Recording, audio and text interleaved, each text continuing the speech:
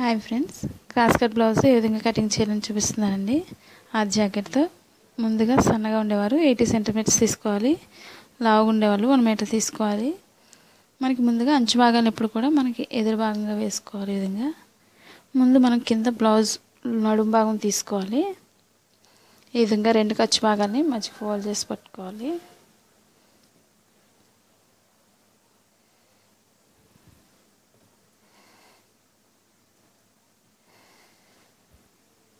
ఇప్పుడు మనం బెల్ట్ భాగాన్ని తీసుకోవాలి. ముందు కింద మనం బార్డర్ తీసుకోవాలి.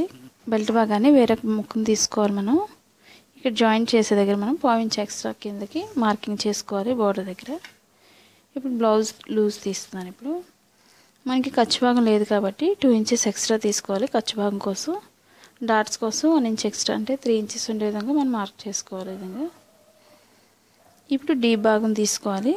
ఈ బార్డర్ దగ్గర నుంచి మనకి డీప్ భాగం ఎంత అవుతుందో స్టిచ్చింగ్ పాయింట్కి ఒక మార్కింగ్ చేసుకోవాలి. పాయింట్స్ ఎక్స్ట్రా పైకి తీసుకోవాలి. ఈ విధంగా ఇప్పుడు డీప్ దగ్గర నుంచి పట్టుకొని మనం షోల్డర్ దగ్గర లూజ్ తీసుకోవాలి. ఈ విధంగా మనకి మెడ భాగం ఎంత అవుతుందో కరెక్ట్గా అంతవరకు ఒక మార్కింగ్ చేసుకోవాలి.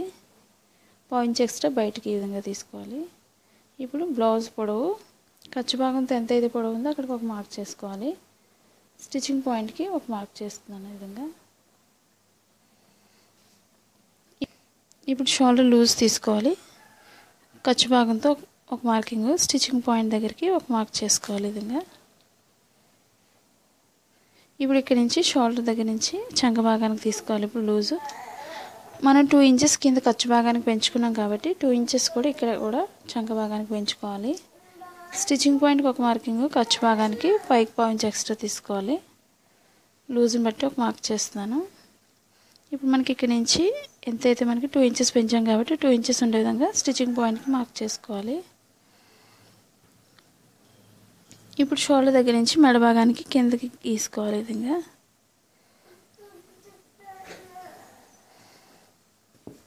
ఇప్పుడు మెడ భాగం లూజు డీప్ భాగానికి ఇప్పుడు షోల్డర్ దగ్గర నుంచి మనకి చంక భాగానికి గీసుకోవాలి.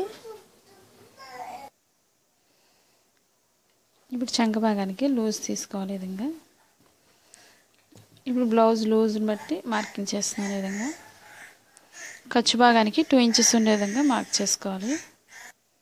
ఇప్పుడు చంక భాగానికి 1.5 ఇంచ్ ఉండే విధంగా మనం పైకి మార్క్ చేసుకోవాలి కార్నర్లో. ఇప్పుడు షోల్డర్ నుంచి స్ట్రైట్ తీసుకొని కార్నర్కి వచ్చేసరికి మనం రౌండ్ చేసుకోవాలి. ఇప్పుడు మెడ భాగానికి చిన్న మెడ కావాల్సిన వాళ్ళకి పైనుంచి ఈ విధంగా తీసుకోవాలి. రౌండ్ చేసుకోవాలి. ఈ విధంగా మనకి పెద్ద మెడ కావాల్సిన వాళ్ళకి కొంచెం కింద నుంచి తీసుకోవచ్చు. చిన్నగా కావాల్సిన వాళ్ళకి పైనుంచి తీస్తే సరిపోతుంది. ఇప్పుడు మనకి చంక భాగానికి సరిపోతుందో లేదో ఒకసారి చూసుకోవాలి మనం కటింగ్ చేసే ముందు. ఇప్పుడు స్టిచ్చింగ్ పాయింట్ నుంచి మనం మార్కింగ్ చేసిన దగ్గర నుంచి ఈ విధంగా చూసుకోవాలి. ఒకసారి మనకి ఖర్చు భాగానికి చూసుకోవాలి గ్యాప్ సరిపోతుందో లేదో, లేదంటే కొంచెం పెంచుకోవచ్చు. ఈ విధంగా ఇప్పుడు నేను ఫస్ట్ మార్కింగ్ దగ్గర నుంచి కటింగ్ చేస్తున్నాను.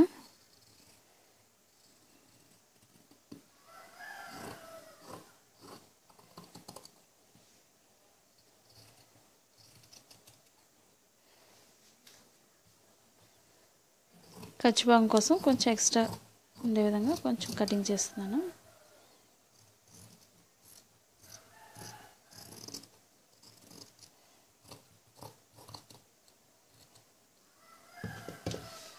ఇప్పుడు మనం బెల్ట్ భాగం దగ్గర జాయింట్ చేసే దగ్గర కొంచెం కట్ చేసుకోవాలి. ఇప్పుడు ఇదే వెనక భాగానికి డాట్స్ ఎలా వేయాలని చూపిస్తున్నానండి. షోల్డర్ నుంచి మధ్య భాగానికి ఫోల్డ్ చేసుకొని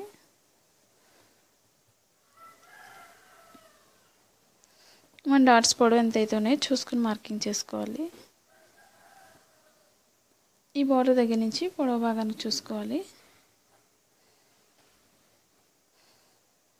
మన ఈ డాట్స్ ఎప్పుడు కూడా సన్నగానే తీసుకోవాలి. ఇదే వెనక భాగంతోనే మనం ముందు భాగానికి తీసుకోవాలి. కింద నడుము భాగాన్ని ఒక 1.5 ఇంచ్ ఉండే విధంగా పైకి ఫోల్డ్ చేసుకోవాలి. మన ఫ్రంట్ పార్ట్కి ఎప్పుడు కూడా క్రాస్గా తీసుకోవాలి మెజర్మెంట్ని.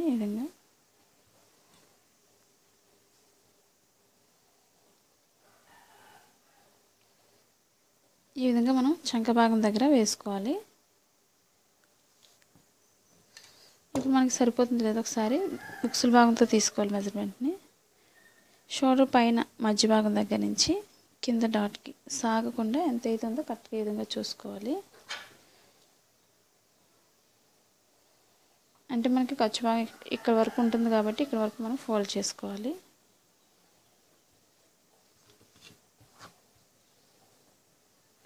ఇప్పుడు మనం దీని చుట్టూ కూడా మార్కింగ్ చేసుకోవాలి.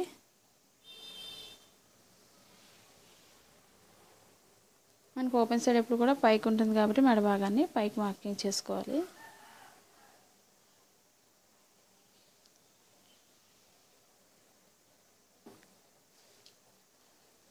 ఇప్పుడు స్టిచ్చింగ్ పాయింట్కి ఒక మార్కింగ్, ఖర్చు భాగానికి ఒక మార్క్ చేస్తున్నాను. చంక భాగం దగ్గర ఒక మార్క్ చేసుకోవాలి.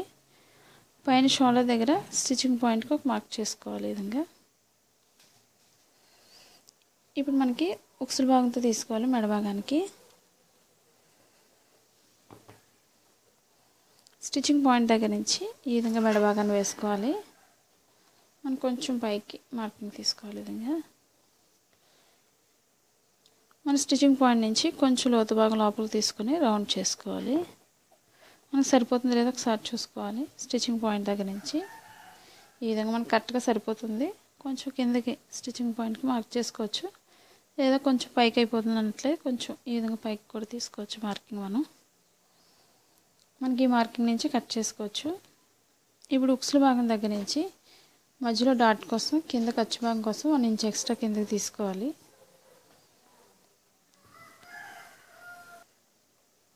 ఇప్పుడు షోల్డర్ మధ్య భాగం దగ్గర నుంచి కింద డాట్కి మనం మార్కింగ్ చేసిన షోల్డర్ మధ్యలోనికి వేసుకొని చూసుకోవాలి. విధంగా మనకి ఇది ఎక్కడైతే ఉందో అక్కడ వరకు కూడా మనం లోతు భాగం తీసుకోవాలి. ఈ విధంగా రౌండ్ చేసుకోవాలి. మనకు సన్నగా ఉండే వాళ్ళు పైనుంచి సరిపోతుంది, అది లాగుండే వాళ్ళకు కొంచెం కింద నుంచి ఈ విధంగా తీసుకోవాలి మార్కింగ్. ఇప్పుడు నడుము భాగం పైకి వచ్చేసరికి కొంచెం ఒక 1/2 ఇంచ్ ఉండే విధంగా పైకి మార్క్ చేసుకోవాలి లోతు భాగం కోసం. ఇప్పుడు స్టిచ్చింగ్ పాయింట్ ఎంత అవుతుందో అక్కడ ఒక మార్క్ చేస్తున్నాను. చంక భాగానికి ఒక మార్క్ చేసుకోవాలి ముందుగా. మనం 4th డాట్ పెట్టుకునేటప్పుడు అయితే మాత్రం ఈ లోతు భాగం మనం పైకి తీసుకోకూడదు, కింద నుంచి కట్ చేసుకోవాలి. నేను డాట్ పెట్టట్లేదు కాబట్టి నేను లోతు తీస్తున్నాను ఈ విధంగా.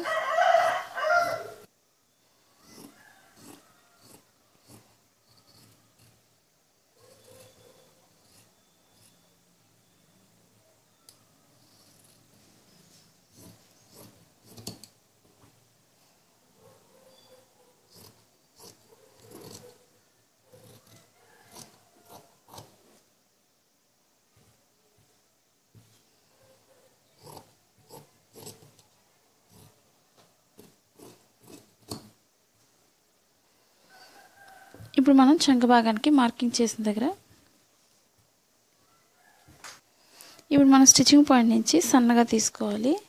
ఈ కార్నర్లో ముందుగా 1/2 ఇంచ్ ఉండే విధంగా మార్క్ చేసుకోవాలి. ఈ విధంగా మనకి చంక భాగం ముడతలు రాకుండా ఉండాలంటే ఈ విధంగా మనం లోతు భాగాన్ని ఫ్రంట్ పార్ట్కి ఈ విధంగా తీసుకోవాలి.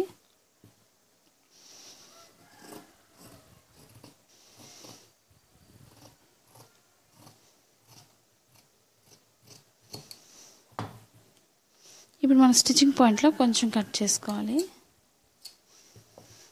ఇప్పుడు డాట్స్ వేయడం చూపిస్తానండి. ఓపెన్ సైడ్ నుంచి మనం మధ్య భాగానికి ఫోల్డ్ చేసుకోవాలి. మనకి డాట్స్ చూసుకునేటప్పుడు ఉక్సుల భాగంతో తీసుకోవాలి మెజర్మెంట్. ఎప్పుడు కూడా ఓపెన్ సైడ్ ఎప్పుడు కూడా ఖర్చు భాగానికి 1/2 ఇంచ్ ఎక్స్ట్రా వదులుకొని మన డాట్ పొడవును బట్టి మార్కింగ్ చేసుకోవాలి. ఈ విధంగా ఈ డాట్స్ ఎప్పుడు కూడా సన్నగా తీసుకోవాలి. ఇప్పుడు కింద డాట్ ఎలా తీయాలని చూపిస్తుందండి. ఓపెన్ సైడ్ నుంచి మనకి ఖర్చు భాగానికి ఎంత అవుతుందో ఖర్చుతో ఒక మార్కింగ్ చేసుకోవాలి. మనకి స్టిచ్చింగ్ పాయింట్ లూజ్ ఎంత అవుతుందో అక్కడికి ఒక మార్క్ చేస్తున్నాను. ఇప్పుడు పొడవు భాగం చూసుకోవాలి.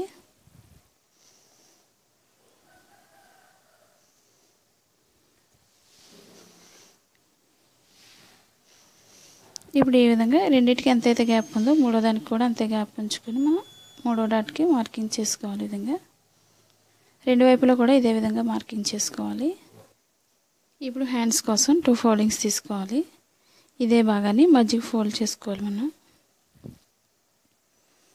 ఇప్పుడు హ్యాండ్ లూజ్ తీసుకోవాలి.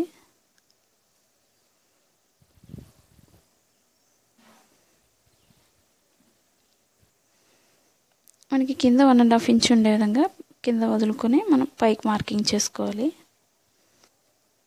ఇప్పుడు షోల్డర్ దగ్గర స్టిచ్చింగ్ పాయింట్కి ఒక మార్కింగ్, ఖర్చు భాగానికి పైకి 1/2 ఇంచ్ ఎక్స్ట్రా తీసుకోవాలి. ఇప్పుడు మనకి పొడవు ఎంత అవుతుందో హ్యాండ్ పొడవు అక్కడికి ఒక మార్క్ చేసుకోవాలి ముందు. ఇప్పుడు స్టిచ్చింగ్ పాయింట్కి ఒక మార్కింగ్, ఖర్చు భాగానికి పైకి ఒక మార్క్ చేస్తున్నాను. ఇప్పుడు లూజ్ని బట్టి ఒక మార్క్ చేసుకోవాలి.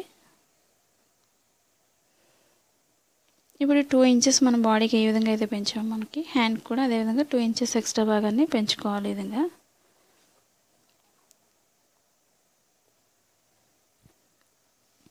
ఇప్పుడు షోల్డర్ నుంచి స్ట్రైట్గా 1 ఇంచ్ వరకు తీసుకోవాలి. 1 ఇంచ్ దాటిన దగ్గర నుంచి లోతు భాగం తీసుకుంటూ చంక భాగాన్ని కలుపుకోవాలి.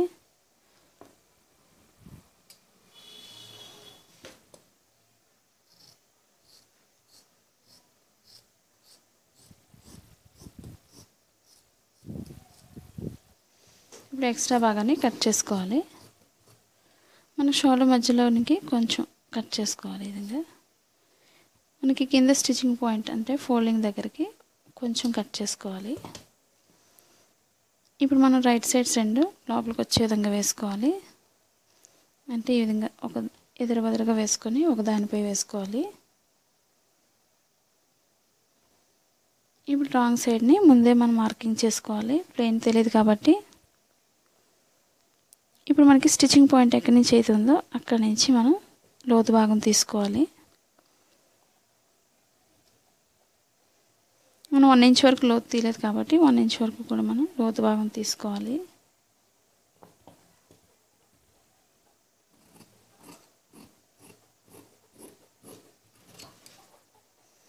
మన స్టిచ్చింగ్ పాయింట్ దగ్గర కొంచెం కట్ చేసుకోవాలి.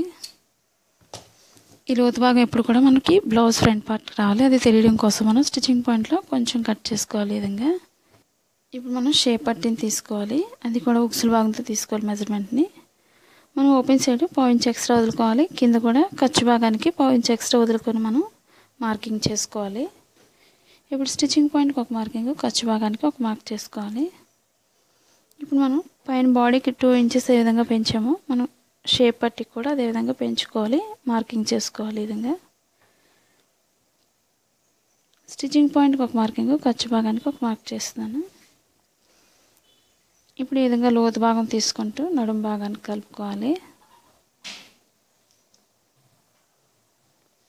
మనకి క్లాత్ ఎక్కువ ఉన్నట్లయితే 4 తీసుకోవచ్చు, తక్కువ ఉన్నట్లయితే 2 తీసుకొని వెనక భాగానికి వేరే కలర్ని అటాచ్ చేసుకోవచ్చు.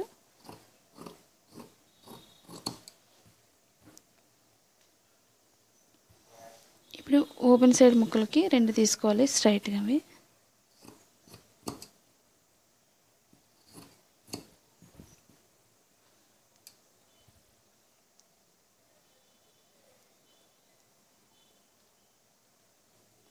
ఇప్పుడు ఓపెన్ సైడ్వి 2 తీసుకొని మనం జాయింట్ చేసుకోవాలి. ఇప్పుడు మనకి బెల్ట్ భాగం కోసం స్ట్రైట్గా ఉండే ముక్కలను తీసుకోవాలి, ఒక 2 ఇంచెస్ ఉండే విధంగా. మనకి ఈ విధంగా అంచు ఉన్నట్లయితే అంచు భాగం తీసుకోవచ్చు, ఒక సైడ్ కుట్టిన అవసరం లేదు కాబట్టి అంచు భాగాలు తీసుకోవచ్చు. మనకి నడుము భాగం పైకి ఎత్తకుండా ఉండడానికి మనం బెల్ట్ భాగాన్ని వేసుకోవచ్చు.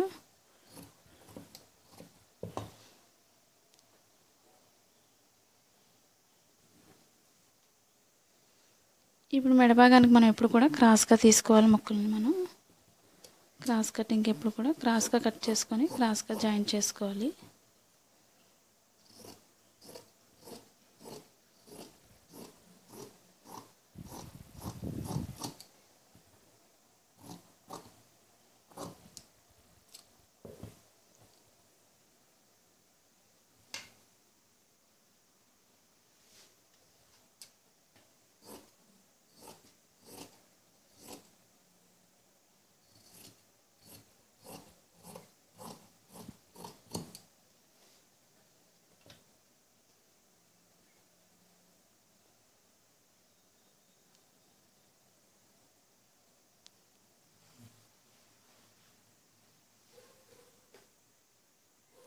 ఈ వీడియో మీకు నచ్చినట్లయితే లైక్ చేయండి, షేర్ చేయండి, సబ్స్క్రైబ్ చేయండి.